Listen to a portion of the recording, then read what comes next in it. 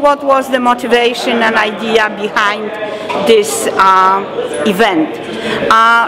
There was twofold or even threefold, but first of all, the situation of the language teaching at the universities, not only here, not only in New York, not only in the States, but even in other countries.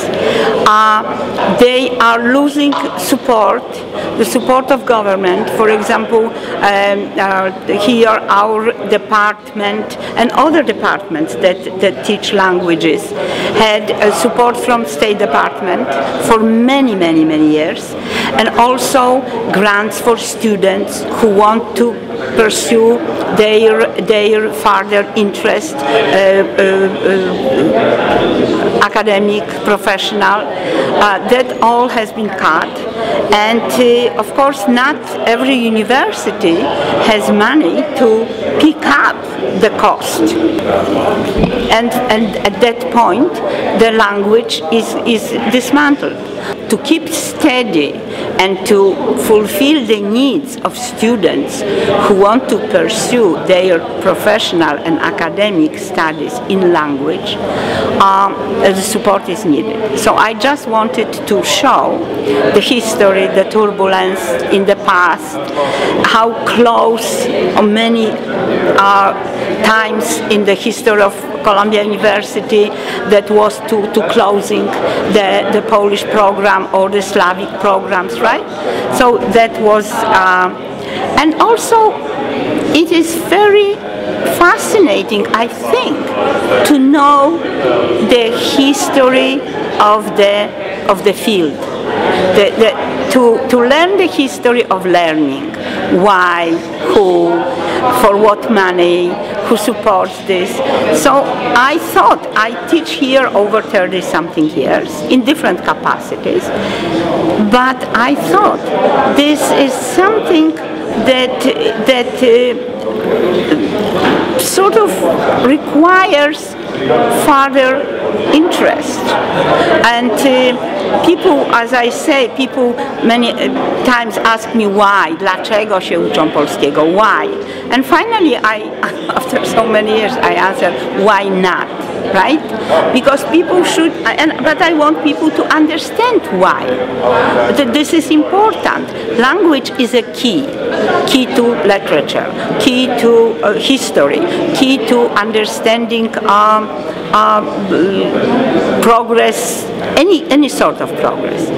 So when we understand, we can later or sooner or later support. I also say to my students, when you will make career and you will make money and you will be in a position to make some decision, remember that this is something that needs support.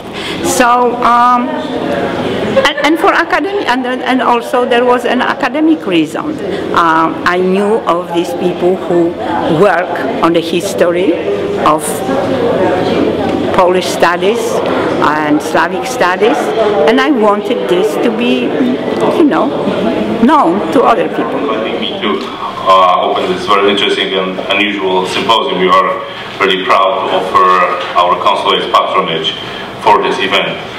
Consulate General of the Republic of Poland, just as any consulate for that matter, is an outpost of the government in a foreign country. Our job is to be an intermediary, a middleman, and sometimes, yes, a translator. We not only request and provide translation of official documents, we translate from one culture to another. We want Polish, not just Polish language, but also Polish history, culture and customs as well, to be understood here in America. We are in awe of achievements of Professor Anna Friday, who relentlessly teaches Polish language and literature at Columbia University and who was instrumental in developing an idea of that session. Bilingual herself, a poet expressing herself into languages, she tries to convince us, participants of this symposium, that even allegedly obscure languages such as Polish and even such esoteric disciplines as writing poetry and translating cannot only be satisfying on deep and intellectual level, but that they can also help in our professional life and our careers.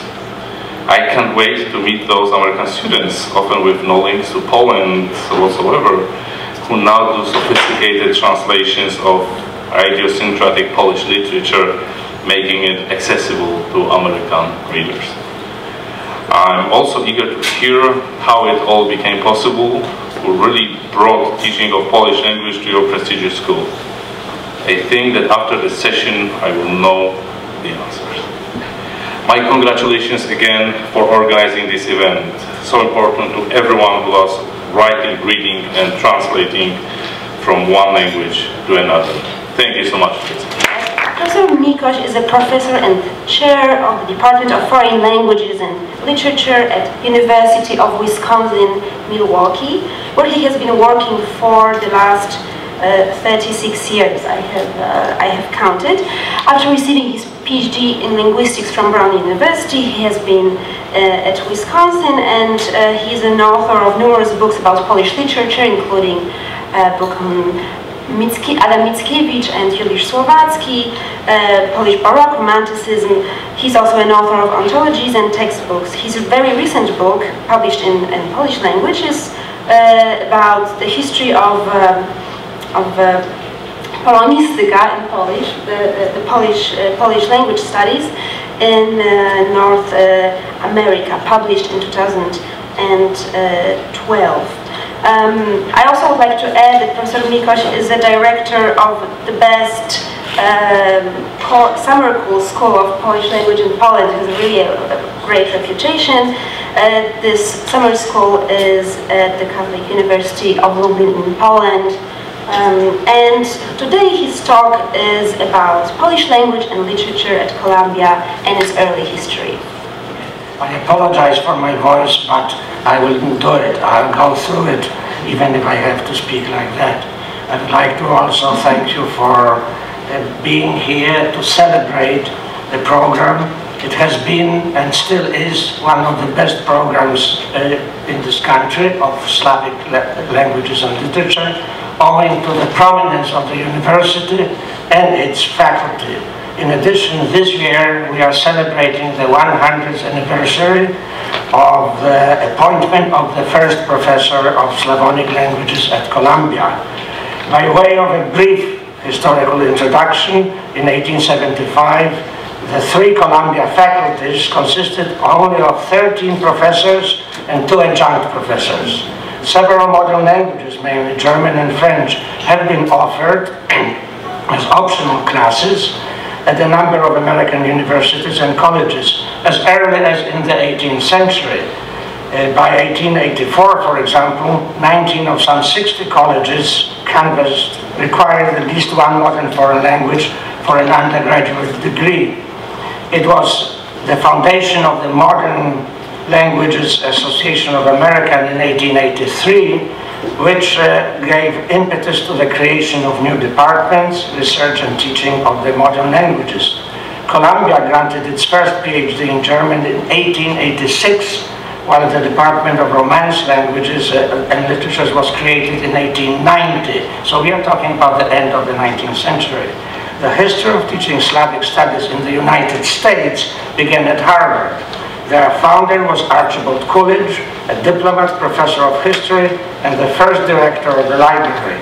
For 2 years he toured Europe, including Poland, where he visited a school in Zakopane established by Jadwiga Zamojska for the training of young women in the household arts. After working as secretary of the American legation in St. Petersburg and in Vienna, he returned to Harvard. In 1894, he began teaching a course on the history of Northern and Eastern Europe, including Poland and Russia. Polish has been taught regularly at Columbia since 1916, Russian since 1913. On October 18, 1916, Prince informed Secretary Fackenthal that there are 5 students in Polish under Mr. Joseph Schlenker.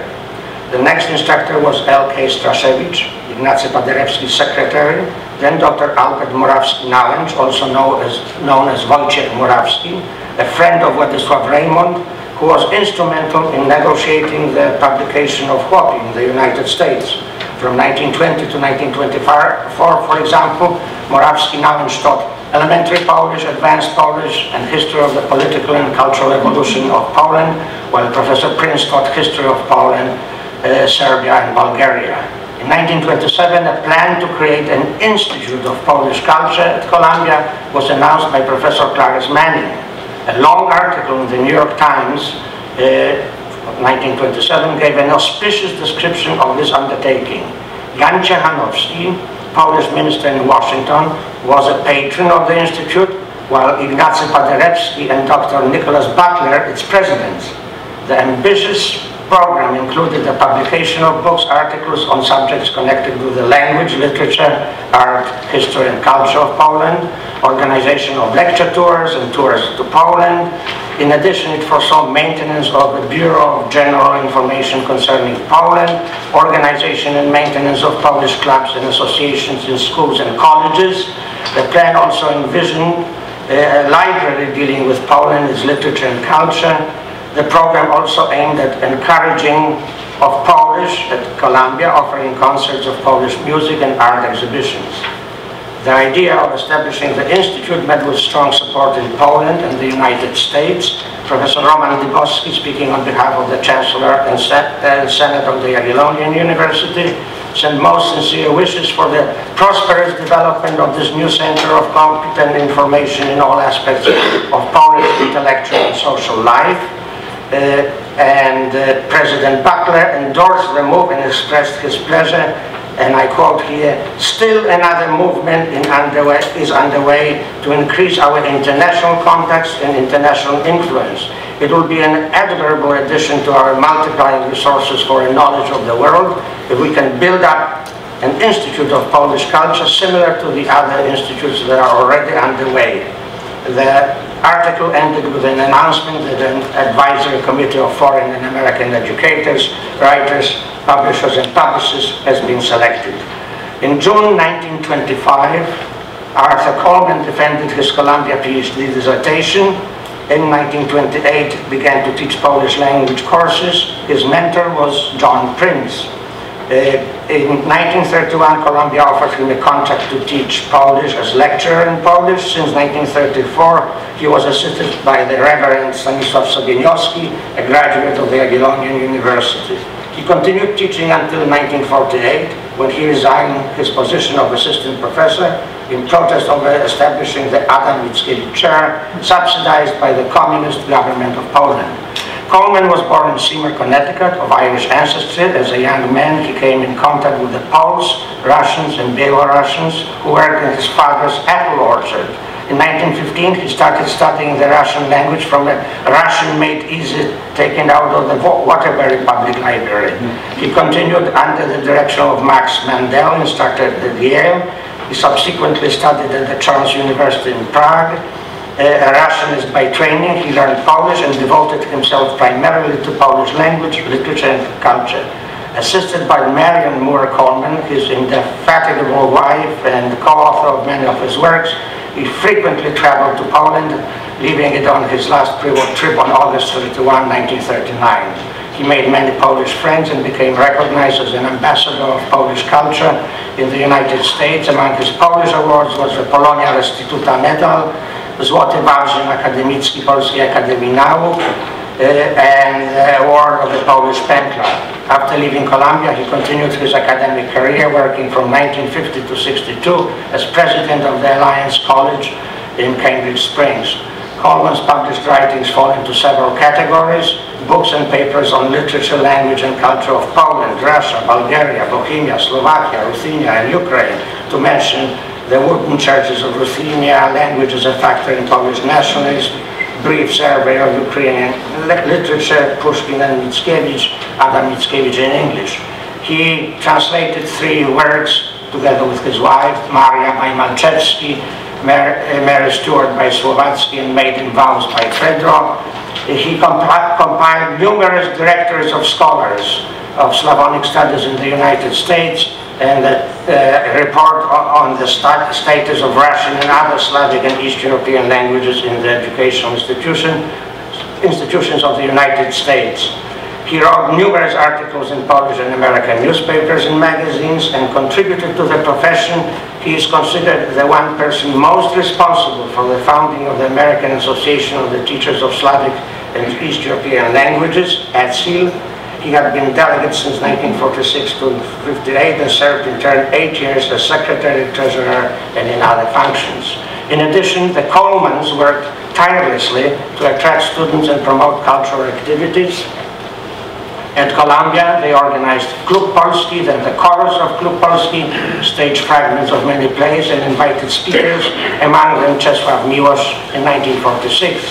On July 19, 1945, Sylwin Strakacz, Consul General of the Polish Embassy in New York, the last free representative of Poland, and former Secretary of Ignacy Paderewski, wrote to the Colemans expressing his sincere gratitude for your untiring efforts to sponsor the Polish culture at the Columbia University. The Colemans worked hard to integrate the university with the Polish community. In addition to summer courses at Columbia, he taught at Newark, New Haven, Wilkes-Barre. His contribution to popularizing the Polish language, literature, and culture remained highly valuable, while his role as ambassador of Polish has been undiminished with time. So have been the efforts of Marian Moore Coleman, who continued her work as a propagator of Polish culture long after her husband's death. I would like to conclude this paper with a list of instructors who have taught Polish at Columbia: Robert Belknap, Arthur Coleman, Maria Dzieduszycka, Anna Freilich-Zajmans, David Goldfarb, Elizabeth Kosakowska, Manfred Kriegel, Ludwik Krzyżanowski, Robert Maguire, Albert Morawski-Nałęcz, Harold Siegel, Stanisław Sobieniowski, M.K. Straszewicz, Krystyna Olscher, Joseph Schlenker, Ross Upberg, and I would like also to give credit to all the students who have taken courses in Polish language, literature, and culture at Columbia. They deserve this recognition because, in Professor Freilich's words, student polonistyki, ambasador polskości. Before I present the core of my paper related to the 1940s and 1950s and Polish studies at Columbia, I have to draw shortly contextual background for this story, that is Manfred Kriegel, his story till 1940 and his emigration to the US, because it is crucial to understand his American part of life. Shortly speaking, this academic career of Kriegel in Poland divides into two stages. During the first period, till 1932, Kriegel was working in high school and part-time at university in Warsaw and Brussels. Initially, he was involved in traditional literary studies, editing works of Polish Romantic poets, and writing handbooks and textbooks on history of Polish literature. The second period, between 1932 and 40, started with taking the chair of Polish literary theory at the university in Vilnius. At that time, Kriegel succeeded in assembling and supporting a group of young talented people from Vilnius, Warsaw and Poznań, who introduced a modern approach to literature and literary studies. It was a fundamental novum, change in the Polish academic milieu, while Kriegel became a corypheus of a new methodological revolution and theoretical turn. He focused on the development of the integral method, that was his own term for Polish school formalist or structuralistic approach, presented in his introduction to the study of literary work. And in long run, many adherents of this Vilnius circle made significant contribution in the field after 1945, including Maria Żełska, Czesław Zgorzelski, Maria Renata Majenowa, Irena Sławińska, etc. And there's no doubt that Kriegel was, in this interwar period, one of the most important figures in Polish literary studies at that time. And in 1940 he had to escape.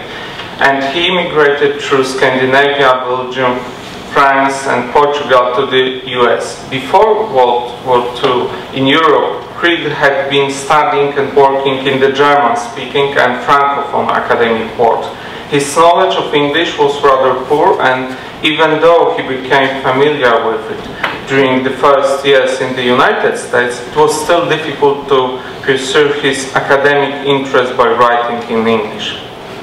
Moreover, we should remember that there were more people from Vilnius University who were trying to help him in the US. Psychologist Bogdan Zabacki, and great mathematician Antoni Zygmunt, etc.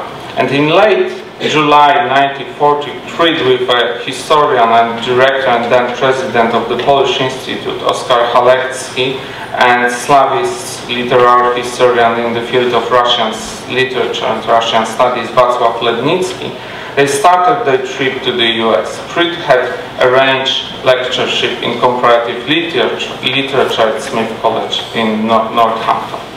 However, he had to wait for Columbia next 8 years. However, he had some connections with Columbia at that time. First of all, we have to mention his lecture in Polish titled Typ kulturalny Polaka w epoce porozbiorowej, so the cultural type or character of Poland in post-partition era, on October 24. On the other hand, we have to remember trivial truth that he was here in the United States just a part of Slavic studies and minority Polish within minority Slavic, whereas in interwar Poland he had professorship and chair of one of the most important and prestigious Polish, so their national literature department in the country in Vilnius. And what is more, he was so active on different fields, so innovative, that he was one of the most important figures of Polish interwar intellectual life, both strictly academic and wider as a public intellectual. His position was really unquestionable, even though he was more than 50 years old when, with young generation of Polish studies scholars and students, he started theoretical. I start my talk. I would like to thank people who helped me organizing it, and Professor Alan Timberlake enormously, and Awa Raczkow from the director of Harriman Institute enormously, and also Bradley Górski produced this terrific poster. And I thank also Tatiana Białoborodova and Kevin Halinak, archival shadows of Polish Institute at Columbia. The history of Slavic studies and Polish studies at Columbia fascinated me for a long time.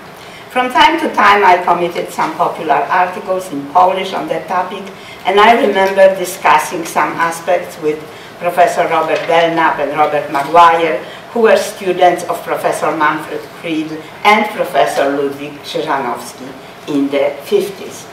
Today, I don't have much to add to the captivating talks we have heard here. At least for me, they was fascinating. What I would like to share with you are samples of some archival documents related to the creation of Polish Institute here at Columbia in the 1920s. Accidentally, a friend of mine, Lucjan Śniadower, while doing his own research at Bibliothèque Nationale de France, sorry for my accent, came across correspondence between Clarence A. Manning, acting head of the Slavic department in the 1920s, and Marie Skłodowska and Nicholas Curie, right? Nicholas Butler, the president of Columbia University in the years, as Professor Mikoś said, 1903 to 1945. These findings and the sole tenor of these letters prompted me to look for something more here at Columbia Archives. And with the help of the university archivist, Jocelyn Wilk, I was lucky to find several letters that create sort of a conversation on the topic. At that time, under a very energetic leadership of President Nicholas Butler, philosopher, educator, as we heard, and Nobel Prize, Peace laureate, Columbia established a number of foreign languages and culture institutes. When we walk by Casa Italiana, built in 1926-27, Casa Hispanica, built in 1920, the La Maison Française, established in 1911, Deutsches Haus, established in 1913, we look at the milestones of this university and the New York City itself. I distinguish built from established because some institutes travels from one location to another. The documents that came my way are archival shadows of the same history, to a great extent political history. While reading Clarence Manning, A History of Slavic Studies in the United States, one sees that there were always political reasons underlying language teaching. Even creation of language institute and their functions were determined by political motives. The fascination with or the prejudice against the language of the enemy affected the enrollment, the financial support, as it does to this day. The waves of enthusiasm or fashions for language cannot create only the waves of enthusiasm or fashions for language cannot create a solid base for an academic curriculum. On the other hand, there is an understanding that we need to know the language, even the language of the enemy, and of course, of an ally as well. Few of the institutes I mentioned underwent quite turbulent transformations, and some Slavic programs were suspended for a while. According to Clarence Manning, the years of the Depression in many ways produced another period of marking time in Slavic studies.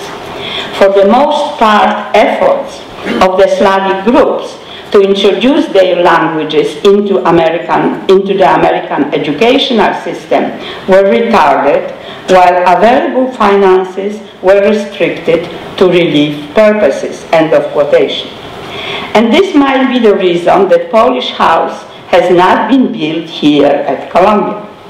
Before I get to the documents related specifically to the Institute, I want to present the few documents indicated that the new interwar Polish government, interwar I mean 1939, quite early displayed a genuine interest in supporting Polish language at Columbia.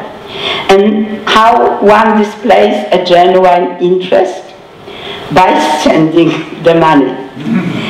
On November 2, 1924, the Secretary of the University, quoted here many times, Frank Falkenthal, wrote to the acting head of Slavonic Department, "Dear Professor Manning, I have your letter of the 29th in regard to $50 from the fund from the Polish government. Let me have some phrase in writing to the treasurer that will indicate the use to which you will put the $50. This is simply a matter for the accounting record so that the books will correspond to the terms of the gift. The check for $1,200 for the current year has come in. Very truly yours, Frank Falkenthal." On November 30th, 1924, Clarence Manning writes to the Secretary of the University, My dear Mr. Secretary, will you ask the treasurer to send me $50 for the balance of the fund donated by the Polish government? The Polish minister told me the other day that he was taking steps to send us the same amount, $1,200, this year. In case he sends it directly to the treasurer, will you please notify me when it arrives? Yours very truly, Clarence money. Of the university replied the next day. Dear Professor Mannings, I'm glad to know from yours of the 29th. That's how he writes in all his letters. Not your letter, but yours of the 29th. That still another movement is underway to increase our international contact and international influence. It will be an admirable addition to our multiplying resources for a knowledge of the world if we can build up an institute of Polish culture similar to the other institutes that are already underway. Poland has a history, a literature, and an art which deserves our close and sympathetic study, and we must find ways and means to master the difficulty which language interposes in order to come to a fuller and deeper appreciation of the Polish contribution to our modern civilization. And this is Nicholas Murray Butler, and this is his letters. And I am reading this, and then December 7. This is the letter to Madame Curie. In this connection, we are endeavoring to organize under the auspices of Columbia University an Institute of Polish Culture, which is to serve as a means of developing in America interest of Polish culture in all its branches. This is similar in scope to the Institutes of French, Italian, Spanish, Romanian, and Czechoslovak studies, which have already been established. President Butler and His Excellency, the Polish Minister in Washington, and Mr. Paderewski have accepted the post of honorary presidents in this organization, and it is intended that the whole institute shall be under the patronage of His Excellency, the President of Poland.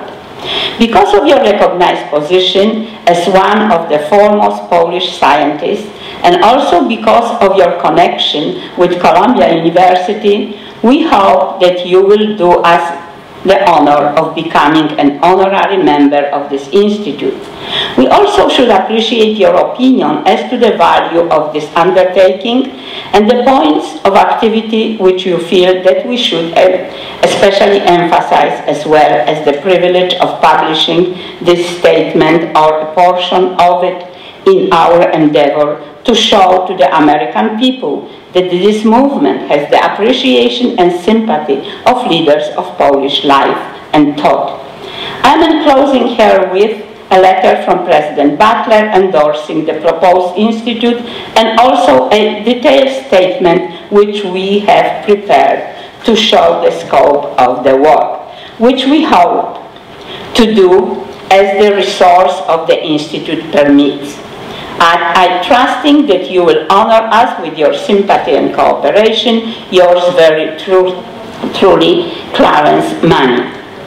3.5 months later, Maria Curie-Skłodowska responded in French, and I'm reading the translation of Joanna Caitas, graduate of Columbia University and currently a student at Columbia Law School, which I thank you very much for the translation. Mr. President, meaning this is to the Clarence Manning, who was already the president of the institute. A rather long absence from Paris delayed my reply to your letter, for which I apologize. It is with delight that I learn about the creation of the Polish Cultural Institute at Columbia University, designed to develop intellectual relations between the United States and Poland. The program of the Institute, as presented in your letter, appears to me extraordinarily encouraging and well adapted to the needs of the cause to be served by the Institute.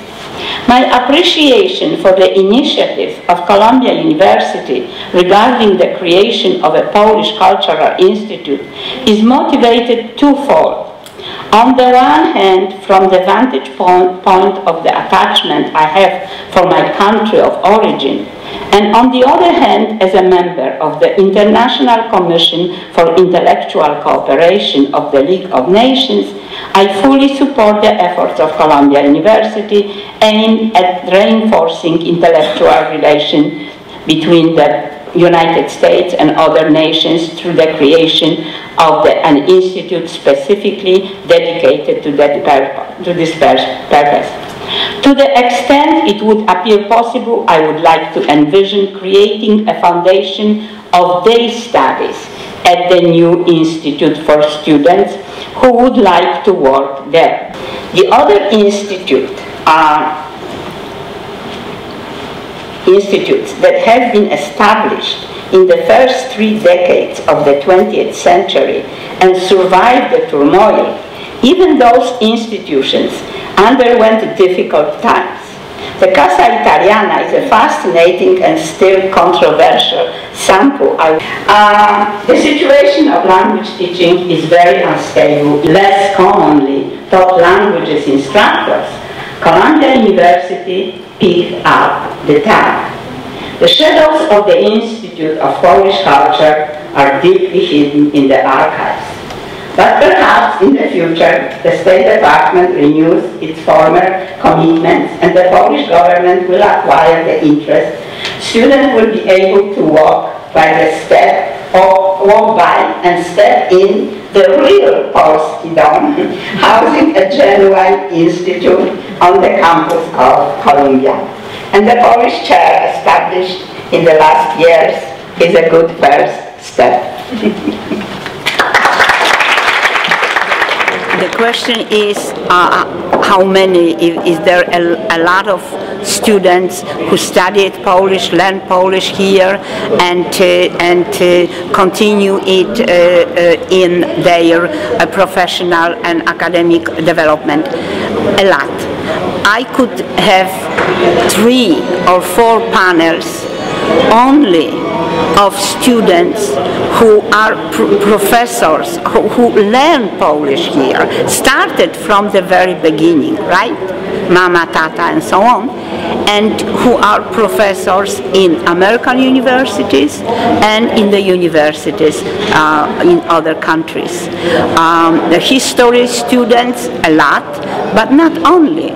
Students of different cultures, students of, for example, German studies who combine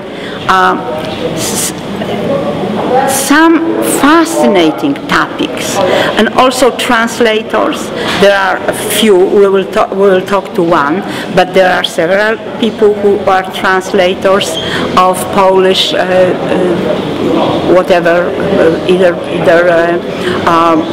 literature or scientific studies, and also we will see a student who is a specialist in polymery, and who it was not easy for him, and he didn't have to, nobody, but he wanted to study Polish, and now he is a specialist, already got a post-doctoral very prestigious award, and he goes to Poland and he teaches at the gives talks at the university, not in Polish, but he wrote to me, byłem w Polsce I mówiłem po polsku. I came here to study European history and imagined myself as a Germanist, but was interested in Central and Eastern Europe.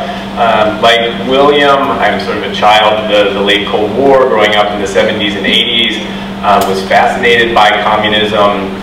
And so when I got to graduate school thinking about European history, I thought I don't want to just focus on Western Europe. I'd like to bring Eastern Europe into it, and chose sort of half intentionally, half randomly to take Polish. I mean, I could have taken a number of other languages in the Eastern Soviet bloc, but chose Polish. And studying Polish, for me, it really opened up a new world, new opportunities.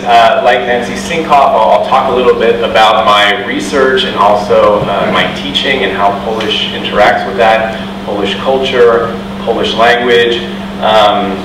But before I get into those 2 areas, maybe I'll talk just briefly about my study of Polish, which included 3 years here at Columbia. that gave me a very, very strong basis in the Polish language. And then I had the opportunity to spend a lot of time in Poland in the summers between my first few years. Studied in Gdańsk, actually in Sopot, in fact, at a summer school, also in Kraków. I had a pre-dissertation fellowship to study in Kraków again, the Jagiellonian University for a semester, focusing on the language, also getting background on the history and culture. And then I did my dissertation research in Warsaw, was there for 6 months, and it was the interaction with the Archivum Aknowych and Stalinist bureaucraties, which helped me achieve a sufficient level of proficiency in Polish of a particular kind, but nonetheless enough to deal with these documents and incorporate Polish language documents into my own research. So Columbia and my years here with Anna gave me this basis to pursue these interests in history, and again really opened new vistas for me.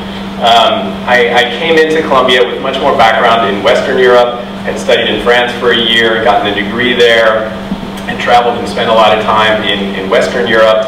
Really, as I mentioned, was interested in German history, but wanted to do a comparative transnational project. And so looked east, embraced Polish, got increasingly interested in the Cold War, the Soviet bloc, and communism, the lived experience of communism. And of course, Columbia was a perfect place to do that with its strengths in German history and in East Central Europe, Harriman Institute and its associated institutes.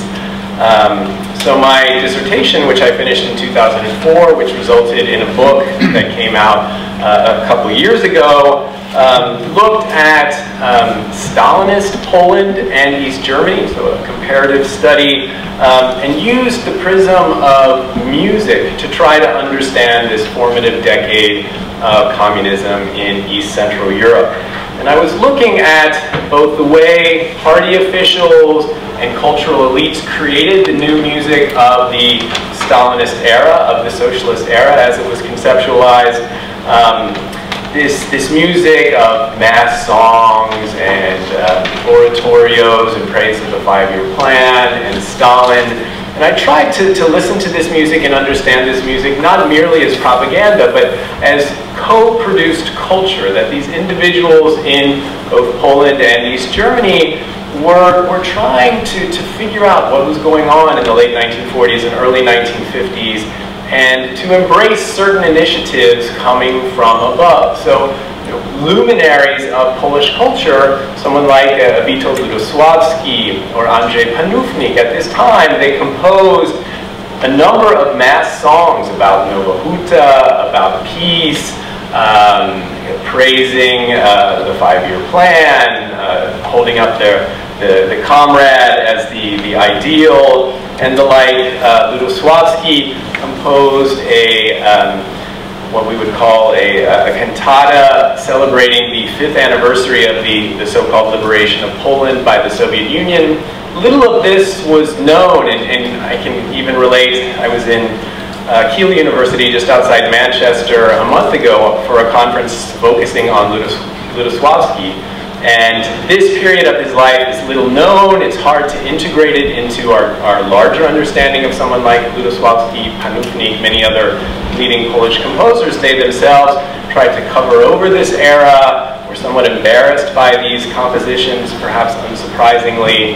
And so, knowing Polish, spending time in Polish archives, and uncovering documents, protocols of meetings, letters where these composers discuss these works, and clearly we're trying to compose a music that they could be proud of, that satisfied some of the ideals of the Stalinist state. There was real engagement from Polish cultural elites. I then, also in the dissertation and the book, looked at the way this music circulated in the population more broadly. The Polish and East German state invested lots of resources in creating new performing ensembles and bringing this music out to the workers and peasants of People's Poland and the German Democratic Republic.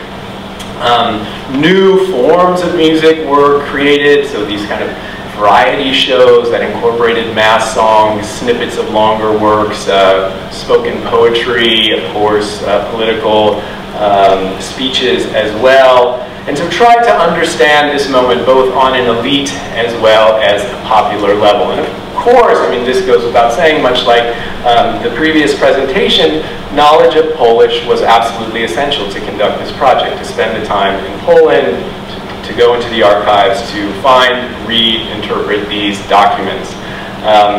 The next project that I'm currently working on, and I might say this, so this book came out with Purdue University Press 2 years ago in an innovative publishing platform with a nonprofit organization called Knowledge Unlatched.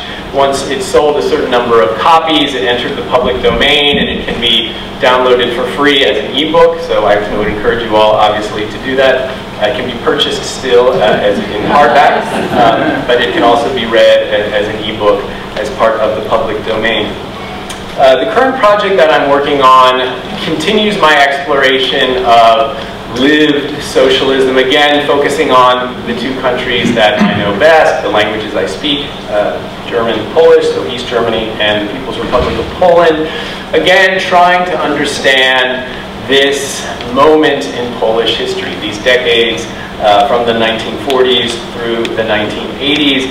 And I'm looking at sort of worldviews and mentalities in the two countries. And the way I'm approaching it in this project is by looking at the construction of friends and enemies of the socialist world, of the Soviet bloc. Again, my two case studies, East Germany and Poland, and looking at the way these friends and enemies were constructed as symbols and as representations, and the way then these circulated among the populations of the Soviet bloc in order to create a new socialist society and the new socialist citizen.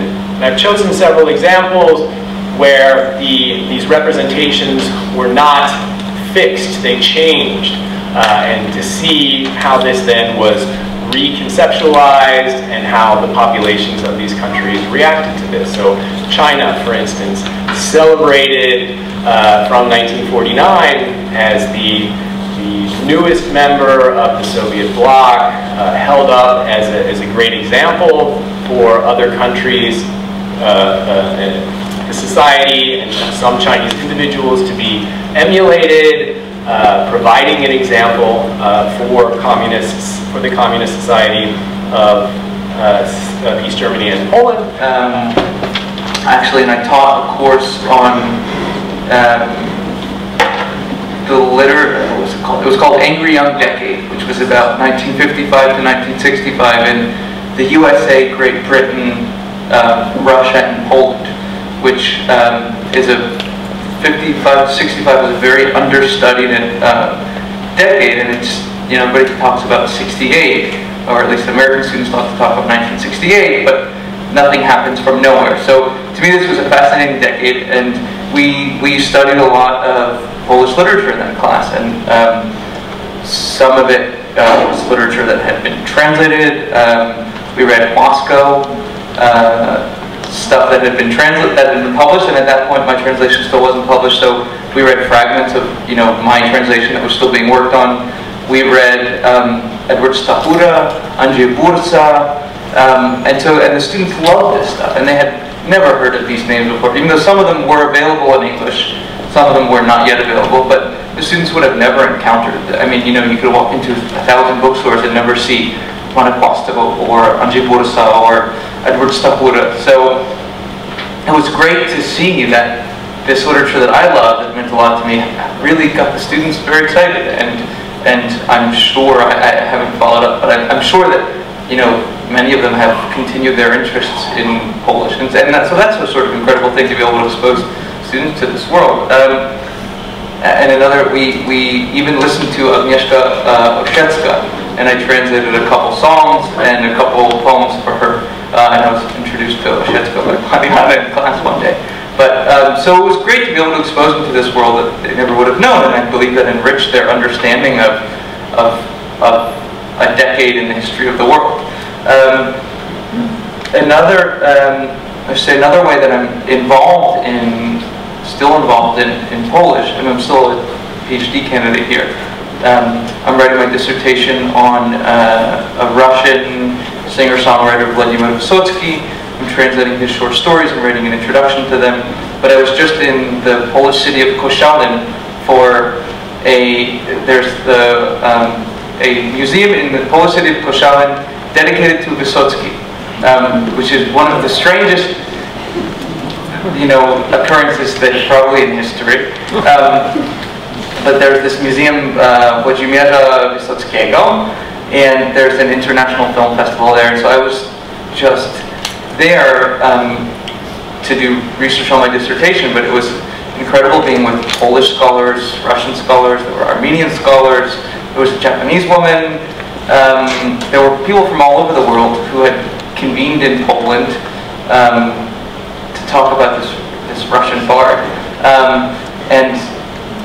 And it's just this strange world of connections. The reason that I was invited to this conference was because I had I had talked about my work as a translator with Andrzej Dobrowolski, translating Paniana's poetry and translating Marek Pasko, and the organizer of the conference had read about that I set out with my next project was translating Vysotsky, and she'd read my interview in a Polish newspaper. So there are all these funny connections. And another way that I'm connected with Polish literature and with the Polish language and how studying here has really made a huge difference in my life, and how knowing Polish has made a difference in my life is that a few years ago I started a publishing house called New Vessel Press. There are catalogs over there which I'll leave on the table. But we have now we've published 12 books so far, and 3 of them have been Polish books.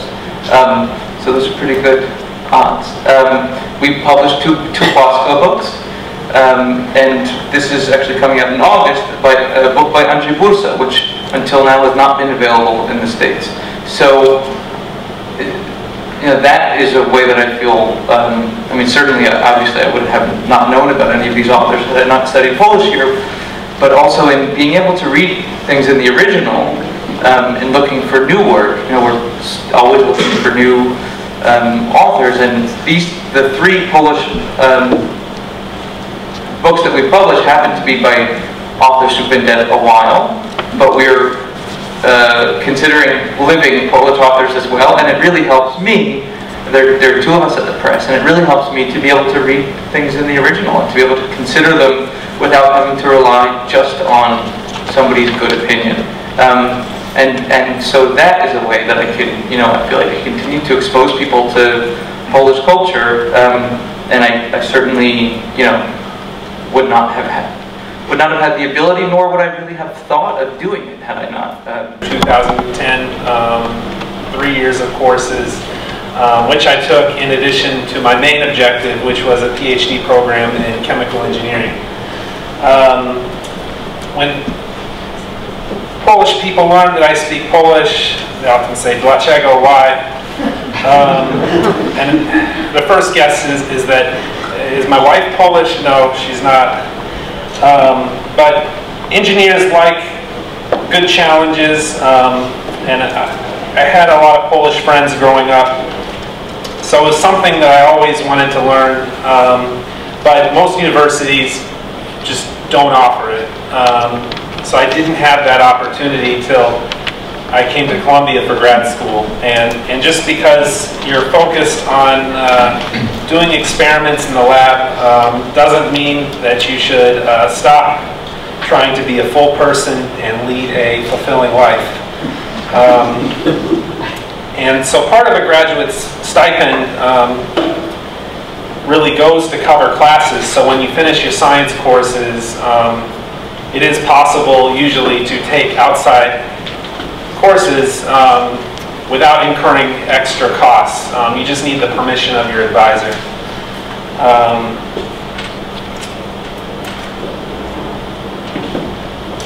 One of my favorite activities we did during the class was probably something I felt the need to do. I wrote a recipe for red beans and rice in Polish. Oftentimes in language courses, you converse with your classmates. That's kind of strange for an engineer. We don't sometimes it's weird talking to other people, especially in another language.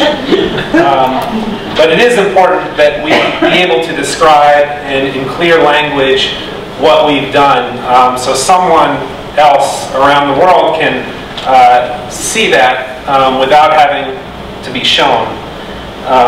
Those are the communication skills you need in a science career. And I wasn't getting good data in the lab yet, so writing that recipe really allowed me to start building that communication skill before I had the data to write papers and show that formally. After graduation, I started a postdoc in University of Texas. It wasn't really the opportunity to converse in Polish or even go to Greenpoint that I had in New York. So I was really, really missing that, and I was spending all the time in the lab. I still kept in contact with Professor Frolik, and even wrote a poem in Polish, and she said I needed to go already, and I got to a point that I could take time away from the lab and go to Poland. I really wanted to see a polymer science laboratory in Poland, so I did take the initiative to reach out to some of the professors that were going to be in the cities that I was traveling to. And one of the opportunities that came up just from taking Polish at Columbia is I just wanted to meet them, see their labs, maybe give a short presentation to their group. They allowed me to give a departmental seminar, and I think that opportunity started because I could write a whole email in Polish, and I'm sure it had lots of mistakes, but it wasn't the kind that would be introduced by a machine translator. They're the cute human ones. One of the things that came up in the lunch I had with my host is I said I spoke at the Faculty of Polymer Chemistry at Warsaw Polytechnic University, and I said it's a real honor to speak here because I'm not a polymer chemist, but Poland itself has been responsible for some real contributions in that field of polymer chemistry, and he was really surprised. He didn't know who they were. He asked me to name them, so I'll name them here. Stephanie Kolek is a Polish. She was a Polish American, and she discovered the polymer that is used in Kevlar as bulletproof vests. Michael Schwartz was educated in his bachelor's at Warsaw Polytechnic University. He is the discoverer of that ionic polymerizations are living and can be used to make designer materials, and that's something that, even though it was discovered in the 1950s, is still very fashionable in polymer research today, and I even use those polymers made by that method in my own research. And then more recently, Professor Krzysztof Madiaszewski at Carnegie Mellon has found ways to make those designer materials, but it's a much easier method that even engineers can use, and he's often thought of as on the Nobel Prize shortlist, so I always look to see for the Nobel Prize in chemistry if he's won it yet, but it hasn't happened yet. Knowing Polish, the language they undoubtedly spoke, is an essential tool for our task. Dziękuję bardzo. Thank you. Polish origin here very often ask me why the students would take Polish. And what I wanted to say, Polish population, why would they take Polish? And after answering for several years why, now I answer why wouldn't they? So we have people who are Polish or Polish origin. It depends. Until the first, let's say I teach here over 30 years, the first years we have rarely Polish students. We have rather students, you know, like the third generation of Polish, the grandchildren of emigre of the war, after war emigration, the so-called political emigration, and later we had people of Polish origin, but we had also Americans who, and the second panel will address this, who simply were interested in Polish history, Polish culture, Jewish history, and even economic development and so on, because it's not on, and of course students of Slavic languages, right, who have to take a second Slavic language. They don't take Polish because they take something that interests them. The courses are are difficult in terms they have to take three times a week. They have to obtain a good grade because otherwise it lowers their general whatever it is called. What's called? Right, average, yes. So they don't take for frivolous reasons, because this is a commitment, and we have, I would say, we also cater to NYU. We have students from NYU and from other schools that are in consortium. So students take it really for reasons, regardless whether they are Polish or they are not Polish. As a newly appointed professor of Polish studies, I have met several students who are interested in Polish culture here at Columbia University, and these meetings were fascinating because most of the students I have met are not Polish, have no Polish origins, and they came to study Polish history, culture, literature, simply because it was something new, something unknown, and something very unfamiliar. So, of course, here I ask myself how to convince a student at Columbia to study Poland and not Venezuela or or Brazil, and I think what became so evident for me is that people like to study interesting topics, and I think not Polish history or Polish culture because it's a Polish culture, but because it represents people, themes, events, experiences that no other culture can replicate. I also had a student who was a granddaughter of the last Habsburg emperor, Franz Joseph.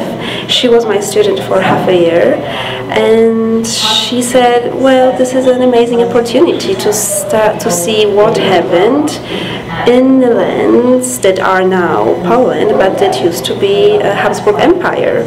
An empire that my family ruled, and Columbia simply gathers people who are really extraordinary, like this young woman. There is also a student whom I met in the course about philosophy. It is not a course about Poland, but it turns out that he's ancestors, Jewish ancestors. His grandfather from the Middle Ages, Roger Abulafia, created Kabbalah, which is a cornerstone of Jewish culture, which is part of the Polish culture. And Kabbalah is this mystical, philosophical knowledge that thousands of people believed in and practiced over centuries in Polish lands. And Michael Abulafia, now a 19-year-old American guy in a baseball cap, says, I want to study Eastern Europe because my ancestors, invented Kabbalah. So, this is just an amazing university where you can meet people interested in Poland for all kinds of very strange reasons. Maybe the last thing I would mention is a student who wrote a seminar thesis, a paper about Tadeusz Konwicki's book Small Apocalypse, Mała Apokalipsa, and he was fascinated in socialist cities. At Columbia, he decided to pursue his interest in socialist cities because he was so fascinated with Warsaw, with the Palace of Youth and Culture, and all the Stalinist architecture that was simply interesting for him. He didn't see it through any kind of ideological lens. That he went on a trip from Berlin through Minsk, Moscow to Ulaanbaatar, and this was his summer trip. So Polish themes inspire amazing experiences. Adam Mickiewicz controversy that was occurring here in the United States. Now, I'm part of, my family certainly is of the political wartime immigrant generation. And I partly grew up in London, but I also grew up in Argentina, where there was a considerable Polish community, about 30,000 families that came from England after the war, as we did.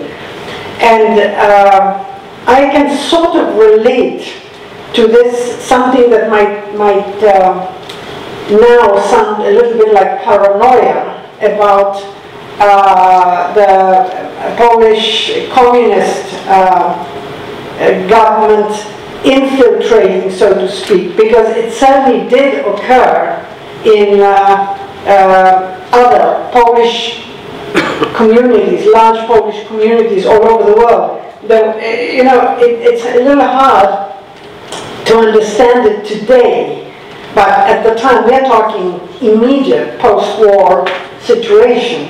And we are talking people who, for example, very large numbers who had gone through the Russian deportations and afterwards joined General Andros's army. They had a different perspective of what communism meant, and certainly it would have exacerbated their attitude to anybody being nominated by, say, Polish authorities. So unfortunately, people who probably were very even anti-communist sometimes would fall victim to that perspective.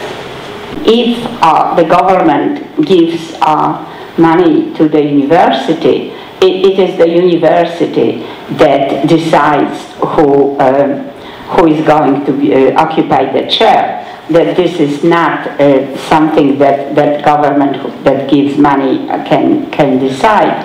As far as Miłosz was concerned, as I read all the documents, I mean, he did a lot of popularizing work of Polish culture here in the United States. I mean, he did more while he was working for Polish government, for Polish embassy, and then later as a professor, and then later as a jobless intellectual and then professor at Berkeley University. He did more than all institutes established by government or other immigration and so on. When you look at his contribution to the American oeuvre of Polish literature, there is no one, I mean, who could do more, who did more. Maybe someone could do. And as far as Professor Creed is concerned, I think he did sort of continue his theoretical interest here as a professor. Why am I saying that? I was not there, but I remember when I was studying Polish literature in Poland, I found a book by Putrament on Polish short story, theoretical book, which was written as a work for Professor Creed at Vilna University. And then, so many years later, 30 or 40, I don't know, Olga Scherer wrote a book, dissertation at Professor Creedle, under Professor Creedle direction, on Polish short story. Terrific book that I still use when I teach short story here at Columbia, and students, I think they learn from this. So there is a line that he continued his theoretical teaching.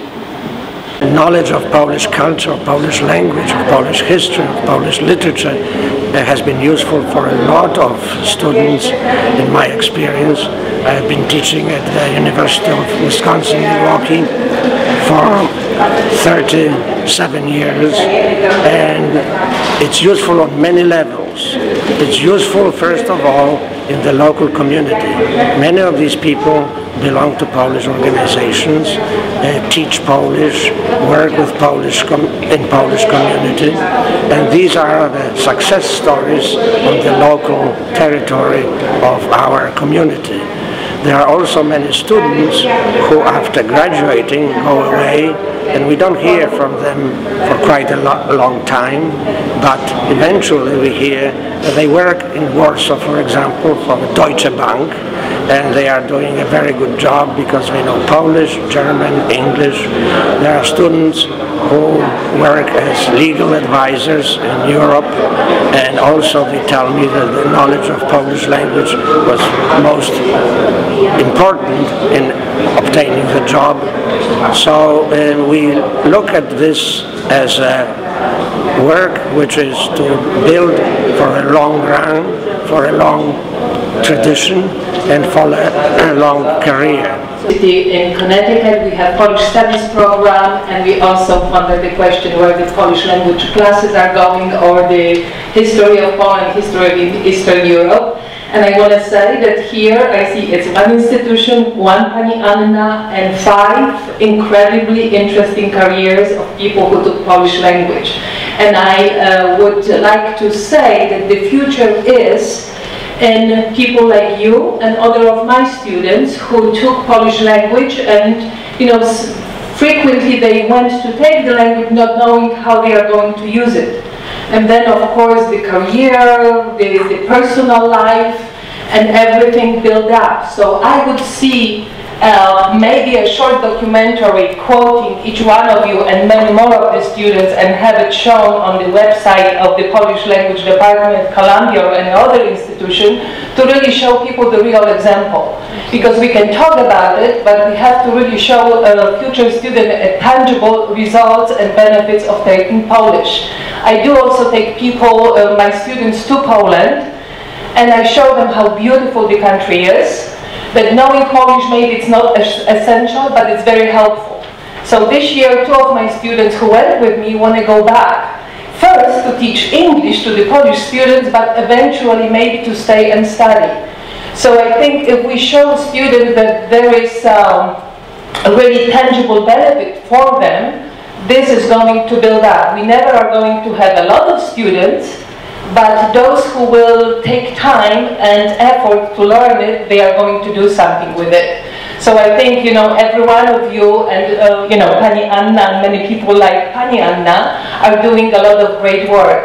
And we have to support, you know, efforts like the endowed Polish studies programs and any other programs, and try to be very innovative to teach and to introduce Poland to students through film, through theater, literature, history, and a few other mediums. Thank you. Thank you. To jest dosyć imponujące, że język polski istnieje na takich uczelniach prestiżowych jak Harvard University, czy należąca też do Ivy League, do tych najlepszych uniwersytetów na wschodnim wybrzeżu, jak Columbia University. I jest zastanawiające dla mnie, dlaczego ci ludzie się uczą języka polskiego. Dlatego, że nie ukrywajmy się, z polskiej perspektywy to może trochę inaczej wygląda, ale dla Amerykanów, dla ludzi mieszkających w Stanach Zjednoczonych, język polski no, jest jednym z tych blisko 200 języków, państw, które należą do ONZ-u. I jest to, jak powiedziałem, ciekawe, że ci ludzie to robią. My wszyscy wiemy, jakieś mamy jednostkowe przykłady, dlaczego. To znaczy, że ktoś może miał rodzinę polską, ktoś inny się spotkał ze znajomymi, którzy go zachęcili do tego, jeszcze innego narzeczona namówiła, jeszcze inny zrobił może z tego powodu, że chciałby może jakiś biznes w przyszłości w Polsce, jeszcze inni dlatego, że chcieliby uczyć tego języka i jak zajmują się tematyką słowiańską, to ten polski im się tam gdzieś oczywiście nasuwa jako jeden z ważnych języków. Natomiast to są wszystko takie bardzo anegdotyczne opowieści, czy z mojej strony, czy ze strony innych osób, których znam. Wydaje mi się, że byłoby bardzo dobrze, gdyby ktoś się pokusił tutaj.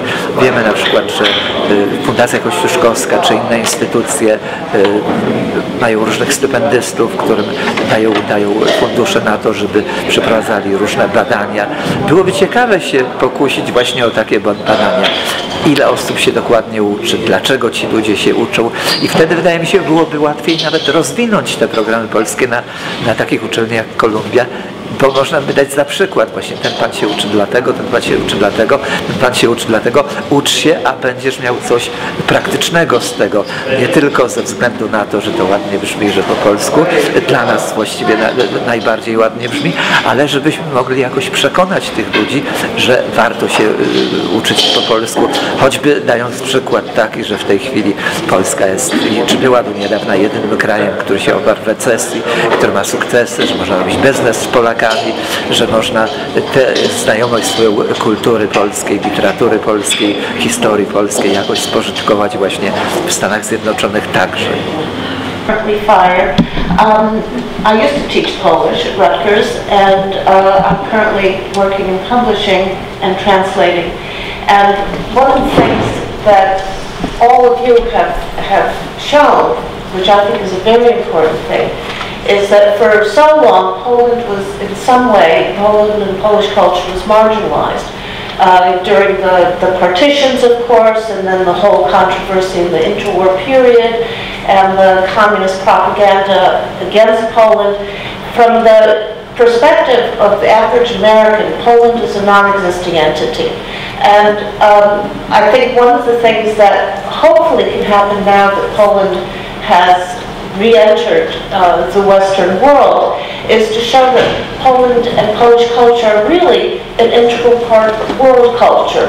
And if it's, the country and the language are brought more into the center and shown, and it is shown that all of the world benefits. This is true about Poland and any number of other smaller and lesser taught countries and languages. And there's no necessarily practical answer to why should I study Polish, but there is a broader answer, and that is because Poland is an important part of world culture, and it's just as important to learn Polish as it is to learn French or Spanish or any other language. I've been asked by a number of institutions to give talks And I zeroed in on the women's role. My mother was in the Polish army, and on the women's role in the Polish forces, armed forces. And I find that the most, how should I say, efficient way to start when I'm talking to American publics, I'm sorry I'm turning my back on somebody and everybody, I start with a map to show where Poland is.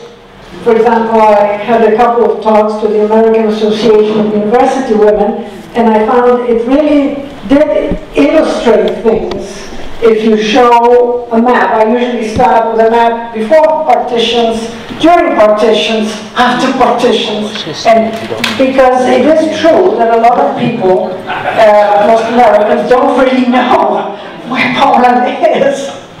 Maybe we should think about creating like a network of Polish or American interested in Poland, the scientists or people of different professions, so we can support each other, network together, and really talk about the program, what it did for us.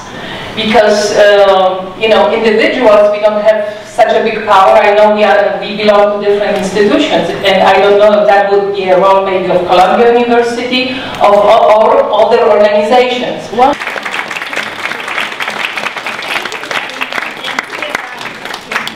We're facing a situation where there might not be any Polish language anymore being taught at Columbia soon, which probably kind of gives you an impression that it wasn't really popular. Now why? It's really difficult to say. First of all, it's definitely not an easy language, and I have a feeling that every class is being treated individually, like especially the Polish classes, while it should be treated, it should be in a context with all other classes. Now, the whole school, every class at Columbia is very different. Time-taking, requires a lot of effort. So every class that it's in addition to the required core curriculum, you make your life extremely difficult if you take a difficult language class. So there's only a very few students here that are willing to take difficult core classes that we all have to take, and on top of that add another difficult class. That kind of contributes to really the problem that it's really not a popular language. Often students choose easy languages because they want to have some sort of more maybe utility out of it in the future than a difficult language and then hope for some utility out of it. Now, what I did realize or notice that those that are interested in Polish classes, they're often in some sort of relationship with Polish native speakers. So wives, girlfriends, you know, kids of the parents that speak Polish and they don't. So but this is a very, very small and narrow group. So that I think why the teaching Polish language is really not that popular.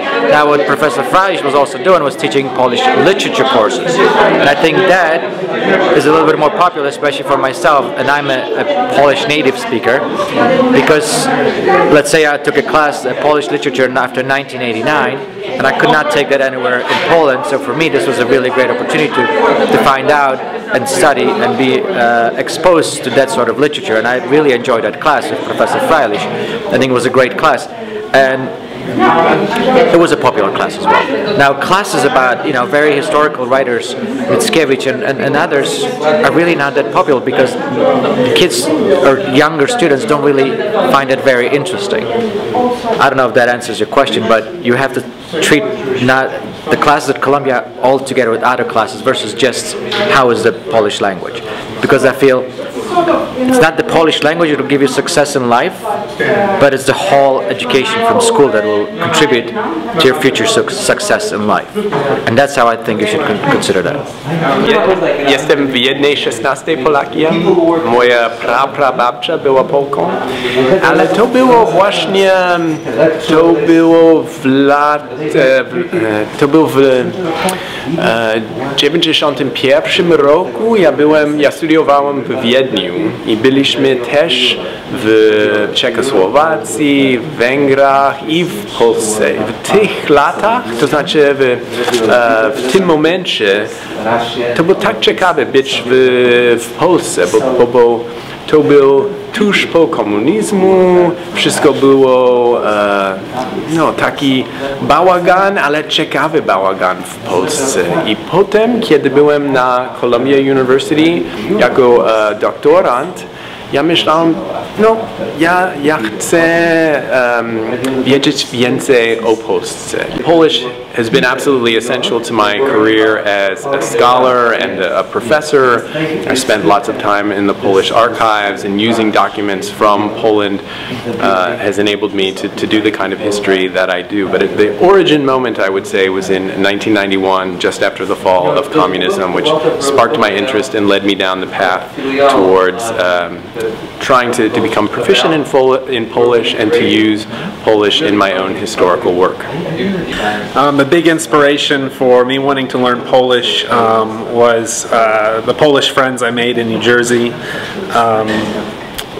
They were very not superficial people and very nice to me. So I wanted to learn more about the culture, and learning the language is an important part of that. And so even though I had some Polish heritage going back decades on my mother's side of the family, we never got to experience it growing up. We didn't eat any pierogi or any sauerkraut or anything. And so it wasn't until I made friends later in life that I was exposed to that culture. I was interested in learning more.